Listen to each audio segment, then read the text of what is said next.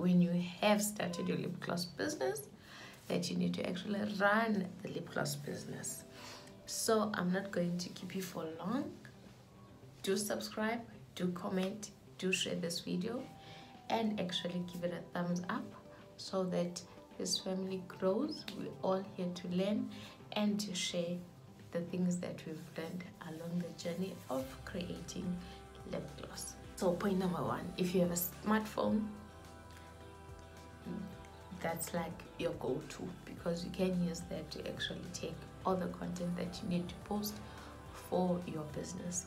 You can buy a tripod, you can get cheap tripods, like for instance your go-to can be Takealot. You can buy small tripods where you can just put your phone on a stand, record videos of your products that you can share on your social media platform. One, most people usually say, no, I need lighting, I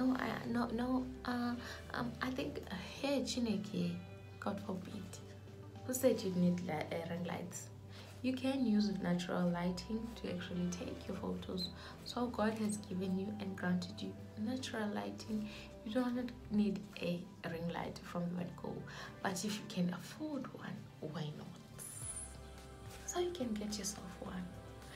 Other than that, you can just use natural lighting to take images. Moving forward, when you ship products, you are going to use maybe Pexi or Aramex. So in order for products to be presentable, you can use the cheapest way.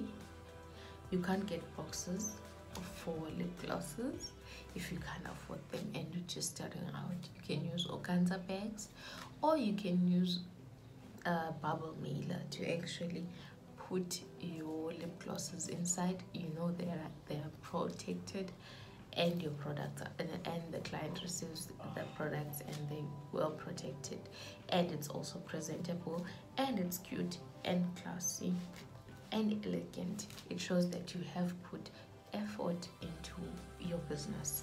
Moving forward, it's stickers. Stickers, it can be thank you stickers, it can be stickers that you use with your logo. So after putting in your lip glosses in the bubble mailer, on the outside you can just attach a sticker, because nowadays you know that business cards are not that important, because we have social media, and the least you can do is just do thank you cards so that they know that you appreciate them purchasing from you, and you can also give them a discount for future purchases. Especially if you have a website, you can actually create that discount code, so every time someone comes in and uses that code, they get a few bucks off their next purchase, and that alone will also create a loyalty type of relationship between you and your clients. So do not say I did not plug you, ne? I plugged you. I cannot, guys, share a video on websites, on how to build your website.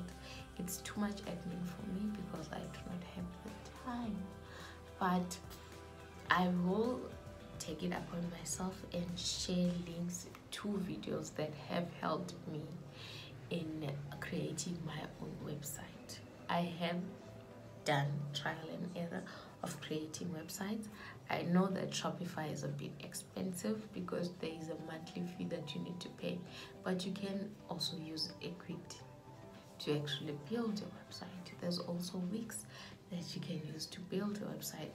All you need to do is just research for yourself and go for something that works for you. But I prefer Shopify personally because of the benefits that it comes with, and that's all, period. Then last but not least, I was going to mention thank you cards, but since I've mentioned it in the above point, then it will end there for today. I hope that I see you on my next video, and do not hesitate to go into the description bar, click on my Instagram, follow me, pop a DM. If you have a question, ask me a question, I will answer. And I hope you guys subscribe to the channel, you join the family, and we become one hit family. We are growing slowly but surely, hence I am back, more devoted to providing you with content that will be valuable to you as my followers. Other than that, I will see you on my next video.